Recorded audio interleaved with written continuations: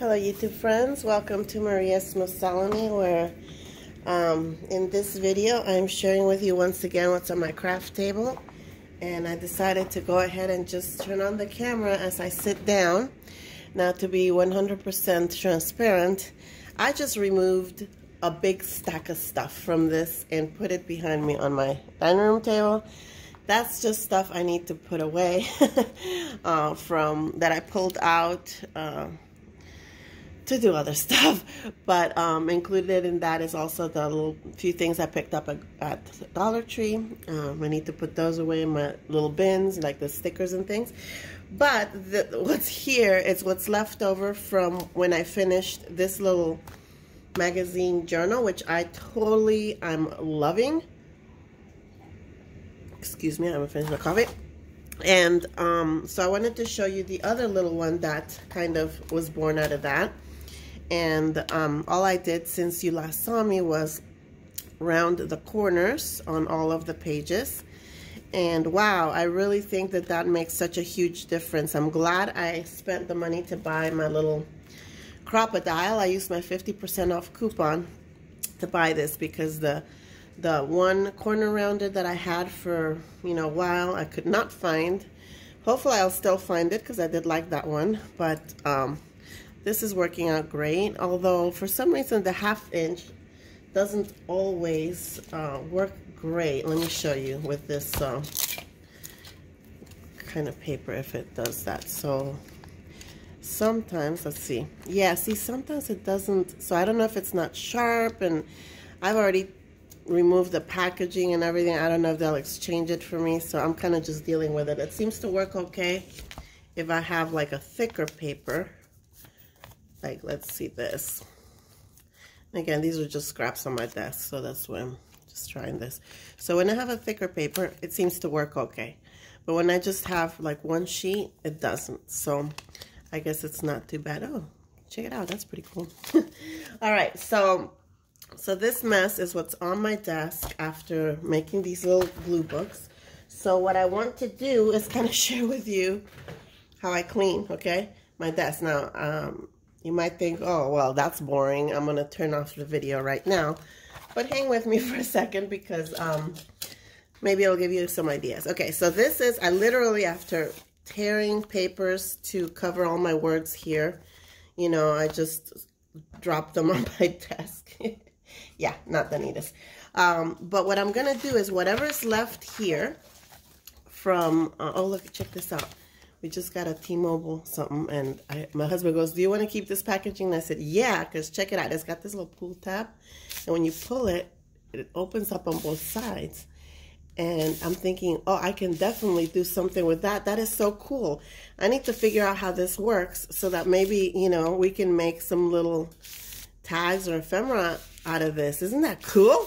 I'm like having too much fun with this. So anyway, yeah, that's in the future. So come back to my channel if you want to see what I do with that. All right, but so these little strips of paper that are left over, oops, that glue stick, let me throw that out. Basically, what I'm going to do is I'm going to start covering the, the wording on this little tiny journal. And I think I am going to use this for ATCs. We'll see how that works. We'll put these aside a second. And yeah, so I showed you I had this little scrap bin. So what I'm going to do is I'm going to choose what of this stuff is going to go in here and what is just going to get thrown out and what have you. So let me grab my glue stick, make sure this is one that works. Yep. Okay, and I'll start going through these. Now, see, some of these little bits like this, you might think, oh, trash, but because that's kind of like a plain, nothing on there, that actually might be a good one. So let's see, let me just flip through here. So see here, I could use a strip to cover this. So something like this, I think this was somebody's hair, I don't know, or something like this. Now this has words there, so I'm gonna throw that little teeny weeny piece out. What? You're throwing something out? Yeah, I mean, it's ridiculous, sometimes. Okay, see this piece right here? So I'm basically looking for a strip that's long enough to cover that. Those little words. Okay, that has words here. So maybe we'll use a couple. Okay, so here's the strip. which it looks like I cut something out of that. I'm just going to use that little strip to cover these letters, and then I'll use another strip there, okay? And for something like this, I usually just do this, or maybe I could have done this. There we go. And cover up those letters. And that's that. And then there's this little bit, and maybe we can grab that other one like that. And that's what I do with the little bits that are left on my table.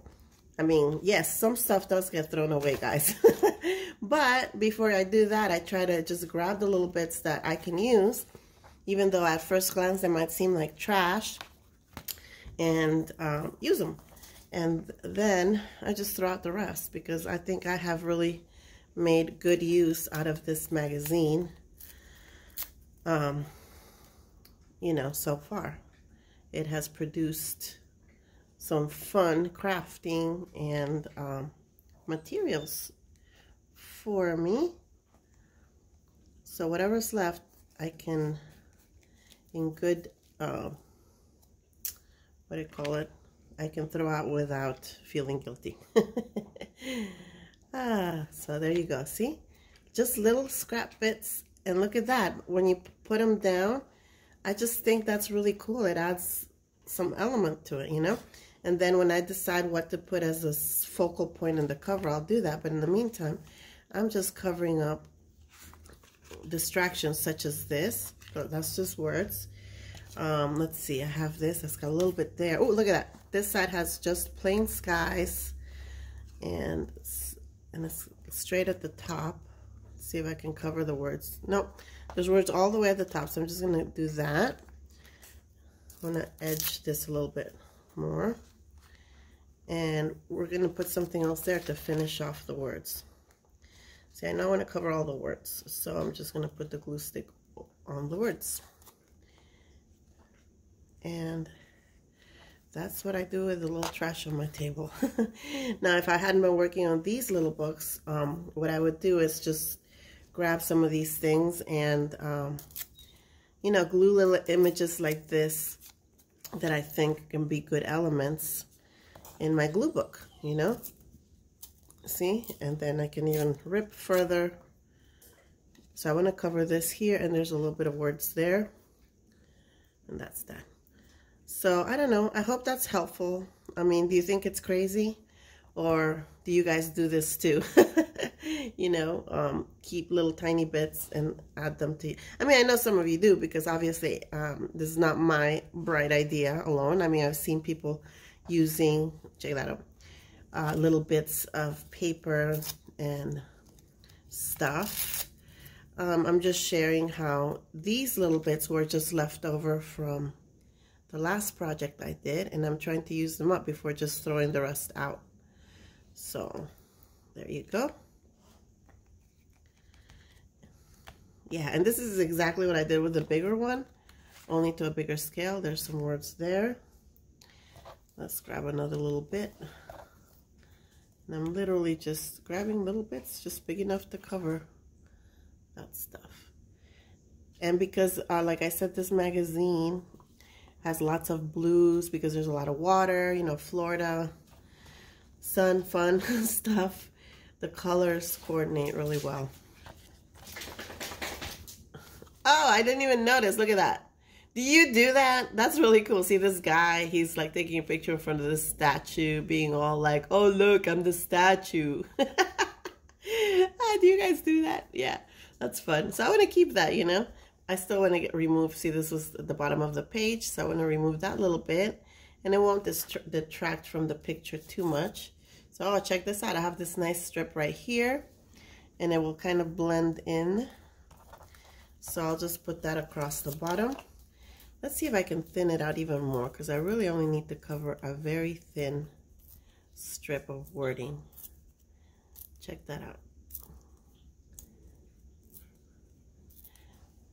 You know what? I'm even enjoying this ripping process when you put like your nails together next to the paper, and you can actually rip pretty accurately. I think DearJulieJulie calls it fussy ripping, because you are, you know, not cutting, you're ripping, but you're doing it very, very kind of accurately. There we go. Look, that tiny, tiny strip will cover. You know what? We'll just cover only the words. So this little strip here, right here,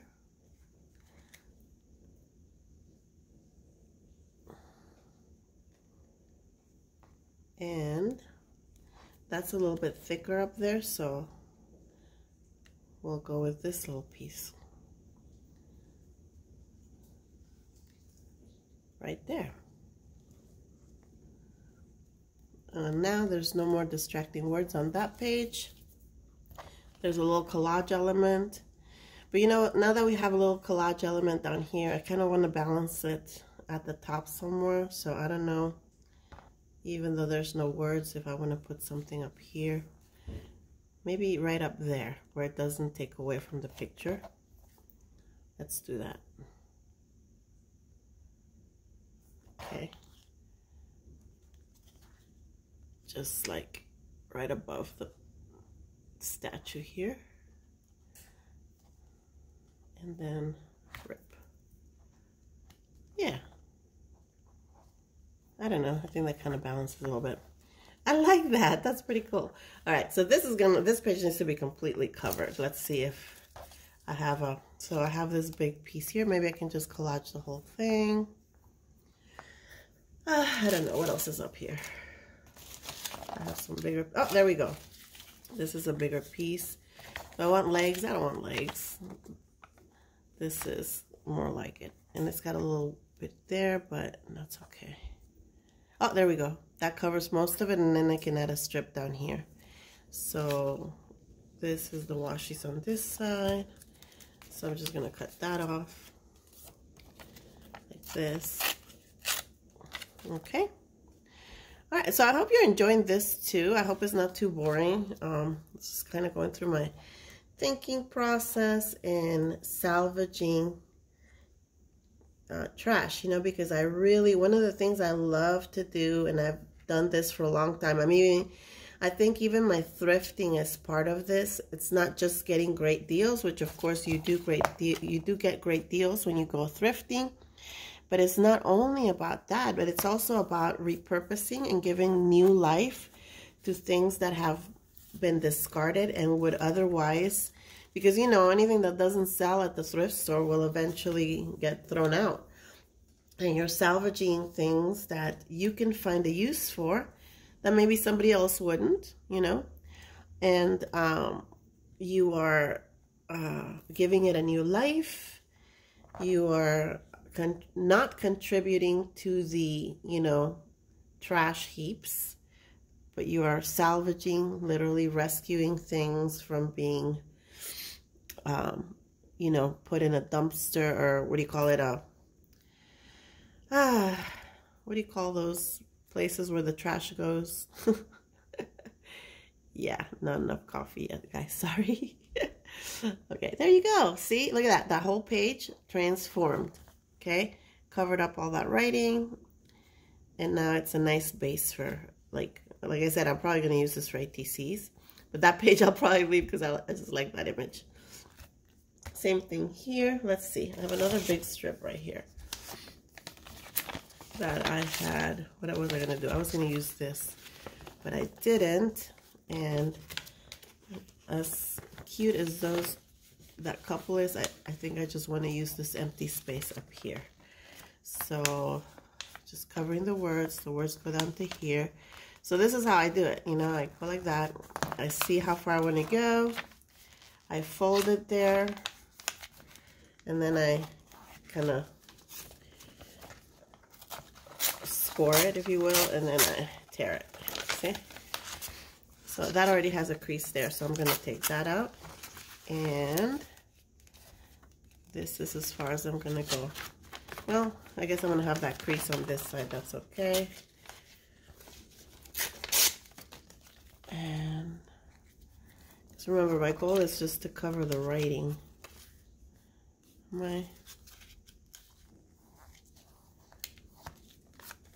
And there you go. So I'm so excited that I've heard, you know, well, you've left some comments.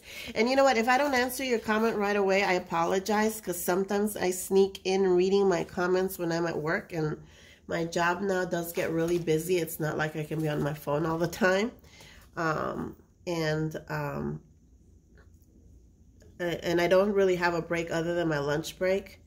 So, and a lot of times, as you know, because if you see my videos, you'll know during my lunch break, I'm usually running around thrifting, or, you know, running errands. I mean, sometimes now I have to go to the post office, yay, to, you know, drop off my things that I'm shipping and things like that. That all happens during my lunch hour.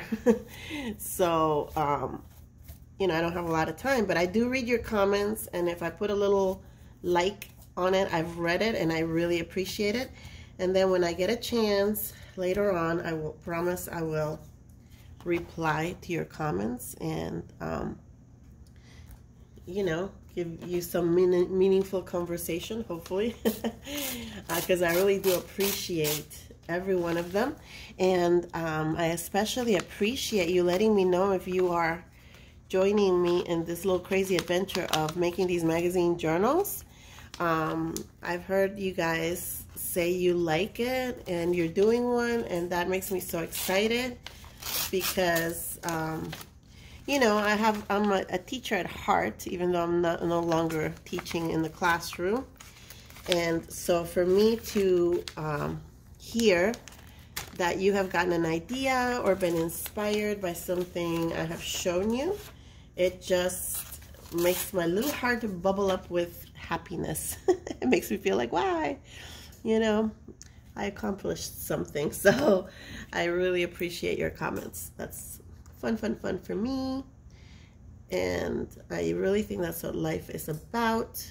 Besides, you know, discovering our path to God, which I really believe that is the ultimate goal, is to have a relationship with God. Of course, that is also done by sharing with each other and contributing to each other's lives. Okay, so yeah, so I really appreciate your comments and letting me know that the little bits, my little craziness, my little what I call harebrained ideas are actually helping you to have some fun and to try new things. So there we go. All right, so I'm just going to continue this. Let's see, how much time do I have? Oh, great. I don't have a clock around because my oven is heating up leftovers from last night for my son to have for breakfast.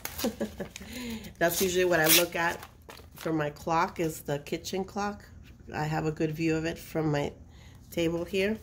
But right now, it just tells me that the oven is at 250 degrees. We don't have a microwave, so we actually do our reheating of any food or whatever in our oven. It really doesn't take that long, just a few minutes. You know, microwave does it in a few seconds, but I just don't like that whole idea of, I don't know, invisible waves. I mean, I know that's what heat is anyway, but yeah, that's a whole nother story. I know, I'm weird. So we had a microwave, but once it broke, we decided not to replace it. Just like we had a dishwasher, or we have a dishwasher. It doesn't work, and then when it broke, we decided not to replace it because we were like, you know what? We have to rinse the dishes off anyway. I mean, I don't know if we have to or not, but we do before putting it in the dishwasher. Might as well just take an extra few seconds and wash them properly. So yeah, if something breaks around here, we really think twice before replacing it. So yeah, so we wash our dishes by hand and we heat our food in the oven.